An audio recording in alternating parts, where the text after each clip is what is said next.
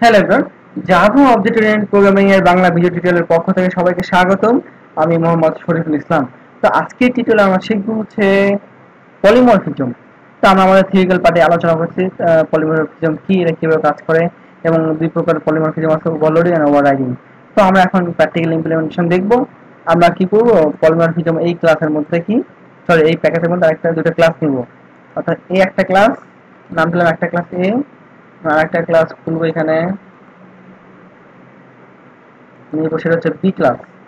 ওকে, হ্যাঁ।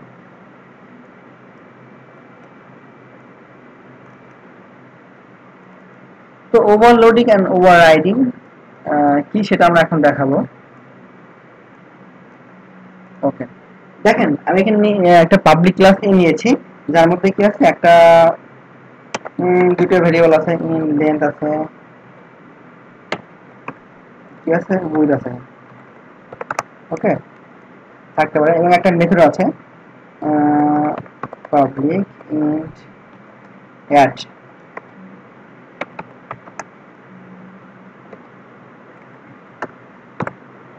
এবং দুটো প্যারামিটার দিয়ে দিলাম এ আর বি। এবং এটা কি করবে, আমাদের এই মেথডটা এই দুটোকে আমাদেরকে যোগ করে আমাদের রিটার্ন করবে এ প্লাস বি। ওকে, আর আমাদের বানান ভুল হয়েছে, রিটার্ন আর টি ইউ আর এন।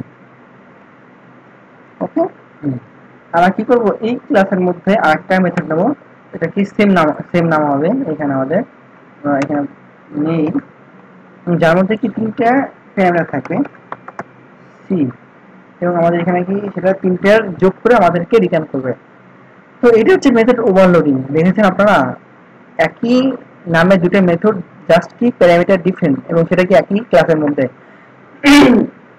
সরি, তো এখন যে আমরা প্রোগ্রামটা কি করি, মেইন ক্লাস থেকে একটা অবজেক্ট ক্রিয়েট করি এই ক্লাসে, এ ও অবজেক্ট, ঠিক আছে, এটা হচ্ছে নিউ এ। আমরা কি করব, হ্যাঁ, এই ওবিজে দিয়ে হচ্ছে আমরা কি করব, এই একটাকে কল করব, এক মেথডটাকে কল করব। আমরা যে এখানে সাপোজ দুইটা ভ্যালু দেই, 2 আর 4 দিলাম।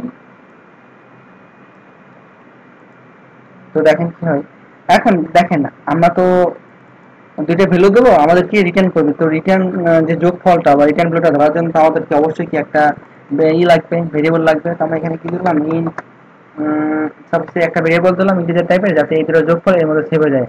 এখন আগে আমরা প্রিন্ট করবো এই ভ্যালুটা।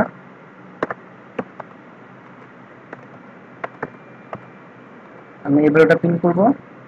তো দেখি আমাদের অ্যান্সার করা দেখাই, প্রোগ্রামটা রান করলে আমাদের সিক দেখানোর কথা, হ্যাঁ সিক দেখিয়েছে। আমরা কি করবো, এখানে প্রিন্ট লাইন নিই, যাতে আমাদের বিল সাকসেসফুল এই লাইনটা আমরা নিচে দেখাই। ওকে, দেখেন কাজ করেছে। আমি কি করবো, যখন এই একই মেথডটার মধ্যে যখন আমি তিনটে দেবো, ভেরিয়েবল দেবো বা তিনটে ভ্যালু দেবো, তখন কি কাজ করে, দেখেন 10, 4 4 8 আর 2 10। দেখছেন আমাদের কি মেথডটা কি কাজ করেছে কিন্তু, অর্থাৎ একই নামে দুটো মেথড থাকবে, যাদের কি প্যারামিটার ডিফারেন্ট হবে, এবং এটা একই ক্লাসের মধ্যে থাকবে। এটা হচ্ছে মেথড ওভারলোডিং। এখন ওভাররাইডিং কি সেটা বোঝার জন্য আমরা কি করব, আমরা বি ক্লাসের মধ্যে এই একই নামে একটা কি করব, মেথড নেব এখানে। দেখেন, যেখানে আমাকে কি করবে, দুটো সংখ্যা কি করবে, বিয়োগ করবে। দুটো সংখ্যা দিলে তার বিয়োগফলটা আমাদেরকে রিটার্ন করবে। তাহলে কি হচ্ছে, দেখেন এই ক্লাস একটা মেথড আছে একই নামের, কিন্তু মেথড প্যারামিটার কিন্তু কি একই সেম হতে পারে, ডিফারেন্ট হতে পারে। এবং কি এই একই মেথড আমাদের কিসে, বিতে আছে।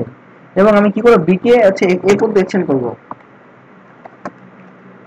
হ্যাঁ, দেখেন এখানে আমাদের সাইন দেখাচ্ছে, কি বলতেছে, এই যে ক্লিক করে আমরা দেখেন কি আসছে আমাদের এখানে। সরি, আমরা দিতে যাই। হ্যাঁ, তাই দেখেন ওভাররাইট অ্যানোশন, অর্থাৎ আমাদের এই যে আমরা ওভাররাইট করেছি সেটা হচ্ছে কি এখানে দেখাচ্ছে আমাদের, অর্থাৎ আমাদের এই নেটবিনটা আমাদের সাজেস্ট করছে এখানে যে এটা আসলে ওটা ওভাররাইডিং মেথড। তো এটা হচ্ছে আসলে ওভাররাইডিং, যে ডিফারেন্ট ক্লাস, এ একটা ক্লাস বি একটা ক্লাস, এবং এদের মধ্যে কি ইনহেরিটেশনের সম্পর্ক আছে, এবং কি থাকবে, যেখানে মেথড নাম সেম থাকবে, প্যারামিটার ডিফারেন্ট হতে পারে। তো এখন যদি আমরা প্রোগ্রামটা রান করি, তো কি হবে সেক্ষেত্রে দেখি। আমরা এখানে কি করেছি, এ একটা অবজেক্ট ক্রিয়েট করেছি, এখন বি একটা অবজেক্ট ক্রিয়েট করব।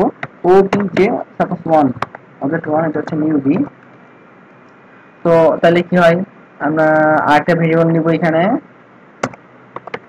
বি। আচ্ছা ওকে, আমাদের আরেকটা ভেরিয়েবল নেওয়ার দরকার নেই।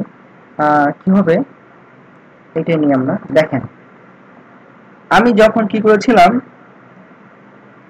এই যে এর ওবিজি দিয়ে হচ্ছে আমি এটাকে কল করলাম, এটাকে কল করলাম, ওই যে দুটো আছে মনে করেন।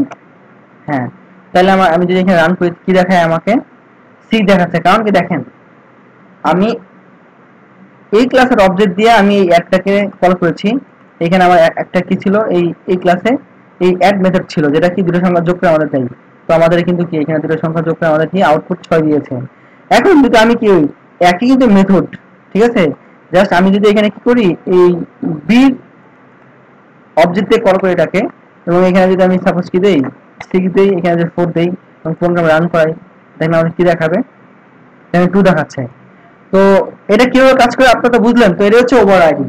তো আশা করি সবাই মেথড ওভারলোডিং ওভাররাইডিং কি সেটা বুঝতে পেরেছেন।